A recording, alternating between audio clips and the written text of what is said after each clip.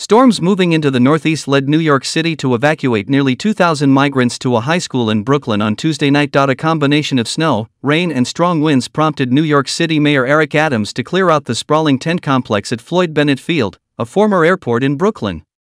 Migrants collected their personal belongings and were bused by convoy to James Madison High School nearby. An aide to the mayor pointed to predicted wind speeds of more than 70 miles per hour as a major cause for concern. Adams' administration had erected the temporary shelter at the airfield in response to the waves of new immigrants arriving in the city. A spokesperson for Adams said in a statement that the temporary relocation will continue until conditions stabilize at Floyd Bennett Field.